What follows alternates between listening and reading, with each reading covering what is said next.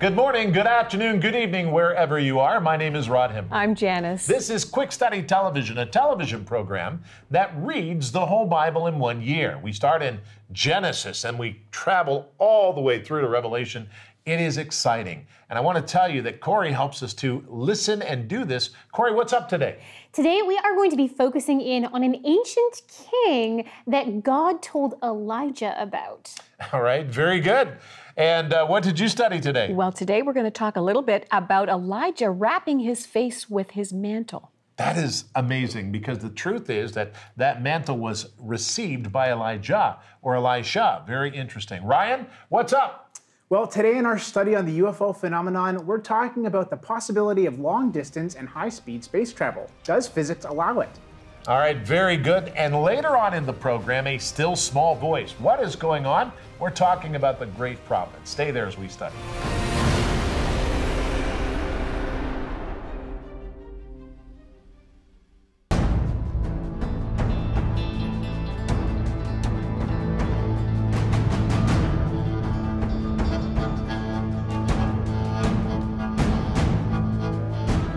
Now, covered in our reading today, the Lord tells Elijah that he needs to go anoint Hazael, this man Hazael, as king over Aram or Aram.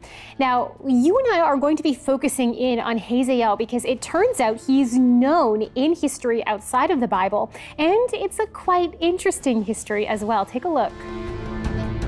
The historical figure of Hazael, usurper king of Aram, who ruled from 842 to 800 BC, appears in the Bible many times. First, as an army commander speaking with Elijah in 1 Kings 19. And then as an enemy king opposing Israel and Judah in 2 Kings 8 to 13 and 2 Chronicles 22. So great was Hazael's attack and success against God's people that 50 years later, the prophet Amos would use his name in his prophecies against Aram. Like many influential people in the Bible, evidence for Hazael can also be found outside of the scriptures. Hazael is mentioned in the Assyrian records of King Shalmaneser III, unearthed in 1903, in which Hazael is called a usurper, the son of a nobody, matching the Bible's description. One of the most famous artifacts in biblical archaeology was likely commissioned by Hazael himself. Today, we call it the Tel Dan Stela, after the city, Dan, in which it was found between 1993 and 94. The stela claims victory for Hazael over Israel and the house of David. It names King Joram and Ahaziah as killed by him. In the scriptures, Joram and Ahaziah are actually killed by Jehu, an Israelite commander, in the aftermath of skirmishes with Hazael. But not surprisingly, here on his victory stela, Hazael took full credit. There have also been finds in modern-day Syria that relate to Hazael. Found within the occupied territory of Assyria were ivory carvings believed to have come as booty from Hazael's Damascus palace. 2 of them are decorative carvings with a dedication inscription to Hazael. Another is of a standing figure that researchers believe to be a portrait of Hazael. Now, the lifetime of Elijah is very, very interesting, and I'm sure you've noticed as you've been reading these few chapters with us, and quite a lot of time is dedicated to Elijah. Now, it's different from the other prophets because there's not very many of the other prophets from the time period of the kings that are given this attention in the book of Kings and Chronicles. A lot of some of the major prophets have their own writings that show up later on in the canon of scripture, like Isaiah and Jeremiah. But a lot of attention here is given to Elijah. Now, I find that really interesting, especially when it's related to New Testament studies, because we get into the New Testament and we see Elijah as, and perhaps it's because he is one of the most talked about prophets, his exploits, not just his prophecies. Not many of his prophecies are recorded, but a lot of his life is recorded, what he did very practically, the miracles that God performed performed through him. He serves as sort of an indicator for us of what it looked like to be a prophet of God, what it looked like to be full of the Holy Spirit in the time period of the Old Testament. So when we get to the New Testament and we see Jesus performing miracles that sound a lot like Elijah, but going beyond Elijah, we begin to realize how amazing this must have seemed to the Jewish people of that day. Even in Acts, we see Peter and Paul mimicking some of the miracles of Elijah.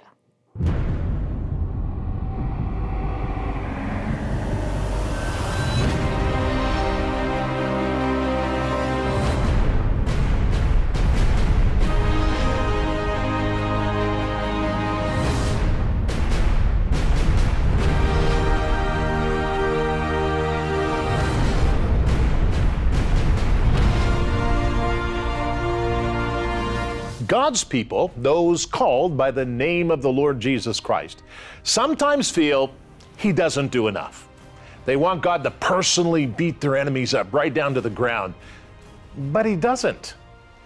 Is this a failure of the Lord God Almighty? I mean, is God afraid of the people and the trouble that they will cause? I mean, why not show himself and take over as an all-powerful God should? Well, if you've ever inquired, congratulations. You're normal. Why doesn't God show himself? We are reminded God shows himself through us as we, his witnesses, share the work of Jesus Christ. When God did not show up after the Baal prophets died on Mount Carmel, well, the prophet Elijah could not understand why.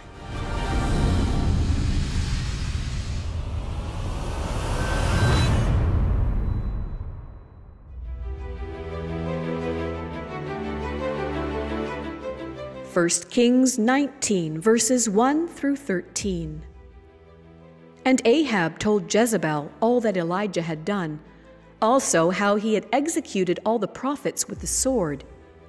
Then Jezebel sent a messenger to Elijah, saying, So let the gods do to me and more also, if I do not make your life as the life of one of them by tomorrow about this time. And when he saw that, he arose and ran for his life and went to Beersheba, which belongs to Judah, and left his servant there. But he himself went a day's journey into the wilderness and came and sat down under a broom tree. And he prayed that he might die and said, It is enough. Now, Lord, take my life, for I am no better than my fathers. Then as he lay and slept under a broom tree, suddenly an angel touched him and said to him, Arise and eat. Then he looked, and there by his head was a cake baked on coals and a jar of water. So he ate and drank and lay down again. And the angel of the Lord came back the second time and touched him and said, Arise and eat, because the journey is too great for you. So he arose and ate and drank. And he went in the strength of that food 40 days and 40 nights as far as Horeb, the mountain of God. And there he went into a cave and spent the night in that place. And behold, the word of the Lord came to him. And he said to him, What are you doing here, Elijah? So he said, I have been very zealous for the Lord God of hosts. For the children of Israel have forsaken your covenant, torn down your altars, and killed your prophets with the sword. I alone am left, and they seek to take my life. Then he said, Go out and stand on the mountain before the Lord. And behold, the Lord passed by, and a great and strong wind tore into the mountains, and broke the rocks in pieces before the Lord. But the Lord was not in the wind. And after the wind, an earthquake. But the Lord was not in the earthquake. And after the earthquake, a fire. But the Lord was not in the fire. And after the fire, a still small voice. So it was, when Elijah heard it, that he wrapped his face in his mantle and went out and stood in the entrance of the cave. Suddenly a voice came to him and said, What are you doing here, Elijah? 1 Kings chapter 19, verses 1 through 13.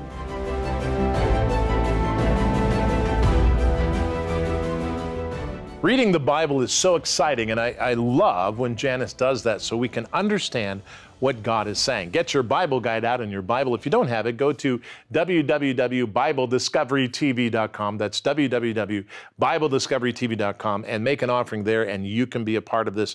Very important, very important. Now, as we think this through, as we begin to understand the changes in leadership and everything going on, we look at works of faith.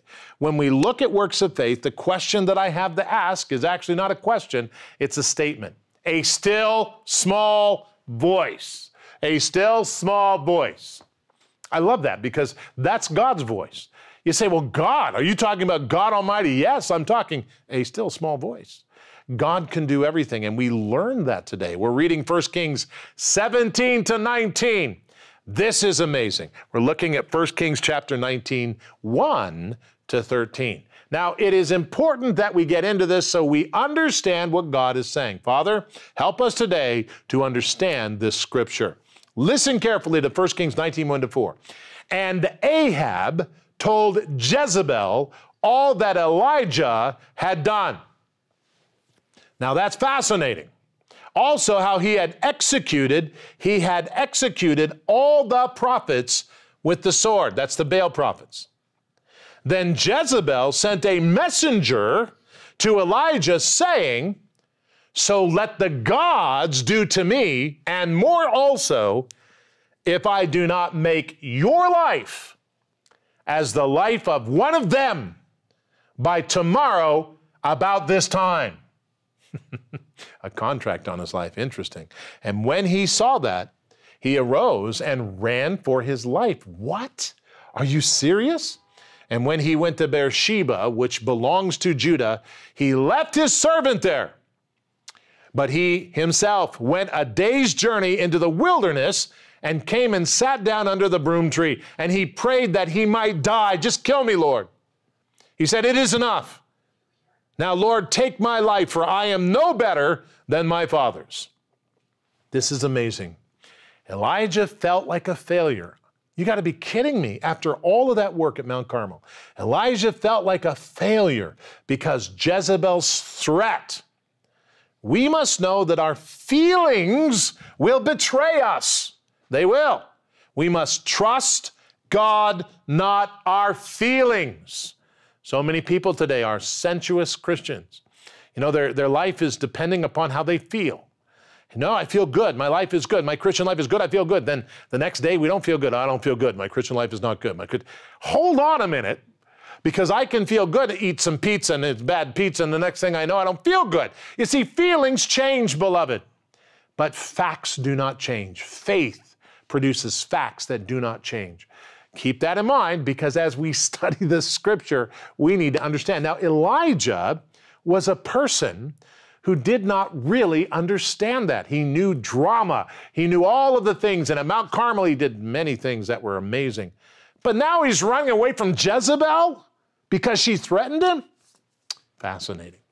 All right, 1 Kings chapter 19, verses 5 to 8. Then as he lay and slept under the broom tree, suddenly an angel touched him and said to him, arise and eat.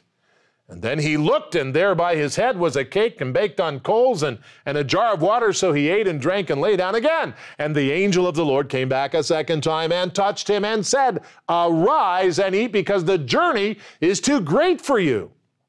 So he arose and he ate and he drank. And he went in strength of that food 40 days and 40 nights as far as Horeb, the mountain of God. Now, this is interesting because Elijah went to Horeb, that is God's mountain, where Moses was given the law.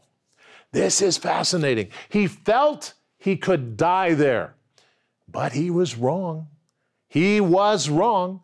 Beloved, we must trust God and His Word. We must not trust ourselves. You know, there's many times in my life when I have felt, well, I know God, I know how He's going to do this. And I learned that I don't know God. I don't know how He's going to do that because He did something different. And I'm talking to you, and if you're somebody who doesn't know God, then come to know Jesus Christ, because He will, in fact, show you His ways and teach you His paths. They are different than this world. It's great. Citizens of heaven, And this is Elijah, a man of God, having these problems. And here's what God does to him. Verse 9 of chapter 19 says, "And there he went into a cave and spent the night in that place." Now listen carefully. "And behold," take note, "the word of the Lord came to him and said to him, 'What are you doing here, Elijah?' So he said, 'I've been very zealous for the Lord, the God of hosts, and for the children of Israel. I've forsaken, and I have forsaken your covenant, torn down your altars, and killed your prophets with the sword. I alone am left, and they seek to take my life.' And then he said, 'Go out and stand in the mountain before the Lord.' And behold, the Lord passed by, and a great strong wind tore into the mountains and broke the rocks in pieces before the Lord. But the Lord was not in the wind. And after the wind, an earthquake, but the Lord was not in the earthquake.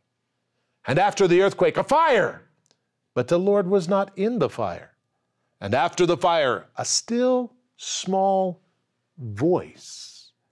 And so it was, when Elijah heard it, that he wrapped his face in his mantle, and he went out and stood in the entrance of the cave. And suddenly a voice came to him and said, 'What are you doing here, Elijah?'"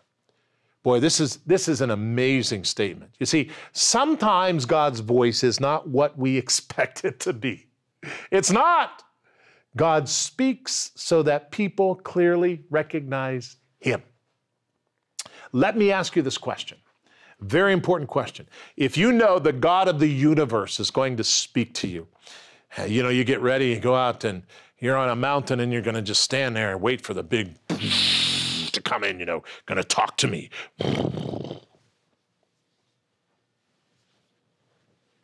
Nope. God speaks to us like we can hear him. God knows how to speak to us. You see, God can speak to us anywhere. God may be speaking to you right now through your conscience. You've aligned yourself with God and your conscience speaks to you, but you've been ignoring it. God may speak to you in many ways, but let me tell you something. God always speaks. God talks. And so we need to listen to the Lord. When Elijah, the great dramatic prophet of his time, misunderstood the voice of God, we can misunderstand the voice of God today. We need to listen to the Bible and to the Word of God in our hearts. We need to know, Jesus Christ, speak to me in my heart today and right now.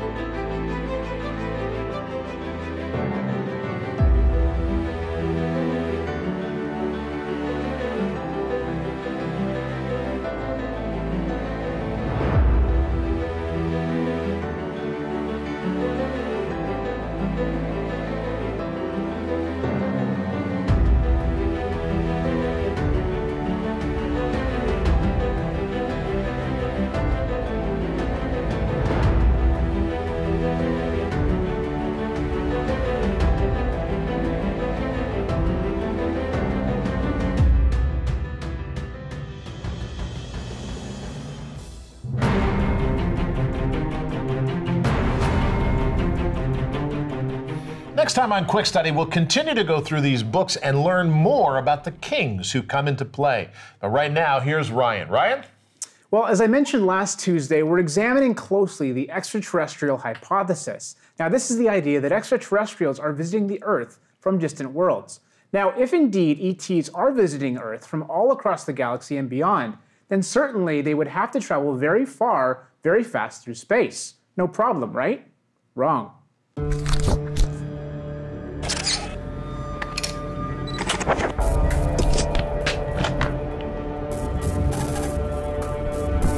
The extraterrestrial hypothesis posits that advanced alien civilizations from all across the universe are visiting the Earth. However, a major problem with this theory is that these alleged ETs would actually need to break the laws of physics to do it. Indeed, consider a hypothetical spaceship that could travel at the speed of light, which is 186,000 miles per second, and the fastest speed possible, according to Einstein's theory of special relativity. Upon departure from the Earth, this light-speed ship would circle the Earth 7 times in 1 second. It would pass the Moon in 2 seconds and Mars in 4 minutes. At 5 hours, it would pass Pluto, and then 4 years later it would arrive at Proxima Centauri, the closest star outside of our solar system. Traversing our own galaxy at light speed would take about 100,000 years, and then upon exiting the Milky Way, we would need to travel for approximately 2,300,000 years in order to reach our neighboring galaxy Andromeda. To reach the next closest galaxy would take 20 million years. Yet even after this extremely long journey, there are still countless unvisited far-off places in the universe. Indeed, the universe is so immense that even with all of the advanced technology we currently possess, we still cannot see its end. Still, according to the laws of nature, even propelling a ship at light speed would be extremely out of the reach of reality. As one UFO skeptic argues, Einstein theorized that the maximum speed possible would be c, that is, the speed of light. This is because as our speed increases, our mass increases, until at c our mass becomes infinite. Most people think that because objects become weightless in space, they would be easy to propel, but this is incorrect. Even in space, the more mass an object has, the more energy you need to propel it. In fact, to propel an object that weighs only 1 pound to a velocity 50% the speed of light would require an energy source equal to the energy of 98 Hiroshima-sized atomic bombs. Interestingly, to propel NASA's space shuttle to 90% of the speed of light would take 351 years of combined energy from every single energy facility in the United States of America. This is equal to 73 million atomic bombs. Another problem is that it would require the same amount of energy to stop the ship as it would to propel it.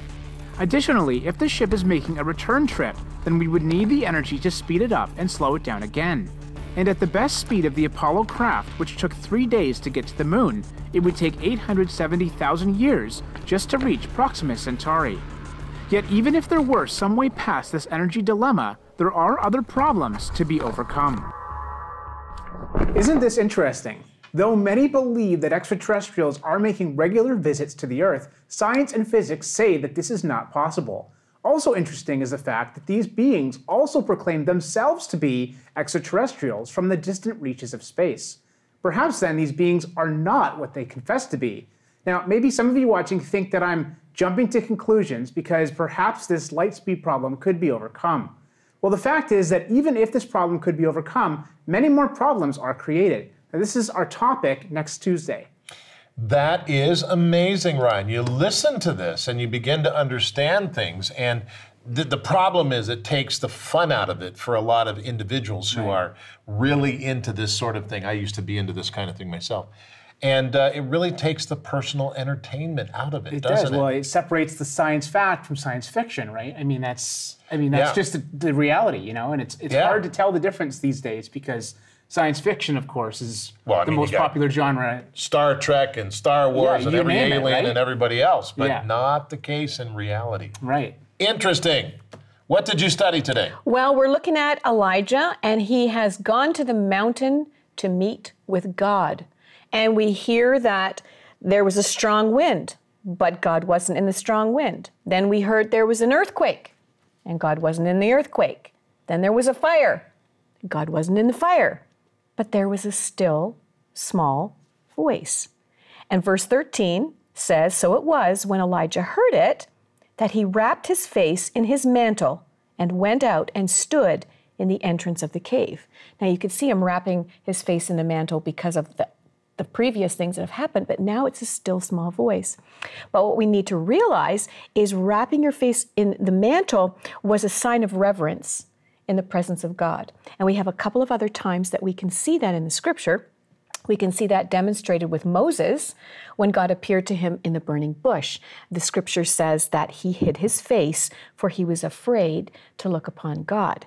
Rightly so.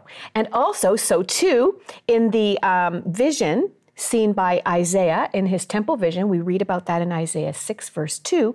We read about the seraphim, and they also, with their two of their wings, cover their faces. So just something to draw attention to, why he would do that in that situation. I mean, it's really important to understand this when the seraphim did that, and how that, and God says things along the way through the whole Bible. Says to things, like Moses, he says, take off your sandals for your feet are on holy ground. And then he says the same thing to Joshua. Exactly. Then he says, he just says these things, and the prophets fall down in the presence of God. Like they're dead. God has to touch them. Very powerful stuff. God has to touch them before they get up. Yeah. Absolutely amazing. Well, we're running short on time, but I need to tell people quickly that the Bible Guide is available for you. If you want it, we'll send it to you. Send an offering in any amount. The offerings are very important, and just to let you know, that's how we're supported, by people who decide to give. And so we're not going to tell you, I mean, you can give whatever you want, but I don't know how much you want to give. It's up to you and God. We trust the work of the Holy Spirit in you when you pray about it. Pray about giving an offering, and if you can, then give an offering, and we'll send you a Bible guide. It's very, very important. Also remember that the reason we do this program is because Jesus Christ has changed our lives. He's changed us radically. I say this all the time. 40 years ago, I came to know God, and there's been a lot of problems in that relationship since, and all of them have been my problem. My problem, because God has been perfect all the way and he's worked it out. Let me tell you something, that when Jesus Christ died on the cross, he did die. There's more evidence for that than anything else in history, pretty much. And he died on the cross, but he rose again. Initially seen by over 500 men, that he paid the price for sin. And he paid the cost for sin. And he gave us the ability to have everlasting life. Everlasting life. So when you invite Jesus Christ into your heart, you say, Lord Jesus, forgive me of my sin. I believe in you. Help me. He does something miraculous. He comes in and changes your life completely and totally redesigns it. Do that today.